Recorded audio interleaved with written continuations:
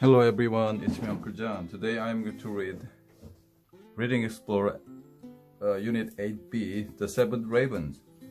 Paragraph A. Once upon a time, there lived a man and a woman who had 7 sons.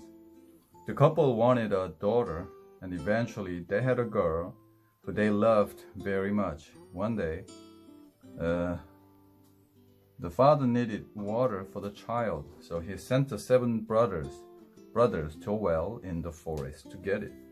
Once there, though, the boys began to fight, and the water jug fell into the well.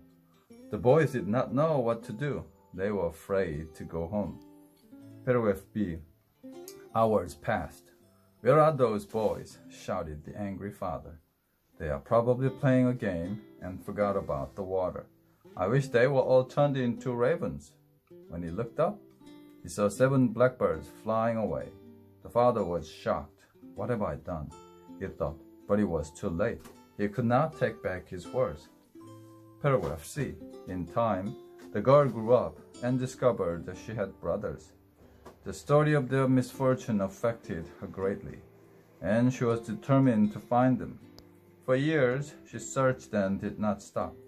Finally, she found their home. To enter, she needed a special key made from a chicken bone, which she did not have. The girl thought for a moment and then took a knife and cut off one of her fingers.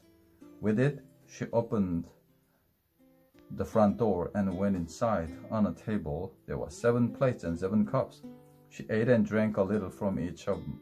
In the last cup, she accidentally dropped a ring that her parents had given her.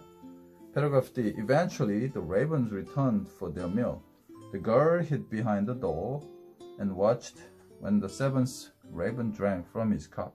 Something hit his mouth. The raven recognized it immediately. It was his parents' ring. "I wish our sister were here," he said. "Then we could be free." The sister quickly ran to them, and suddenly the ravens were human again. The brothers kissed their sister, and they all went home together happily. The end.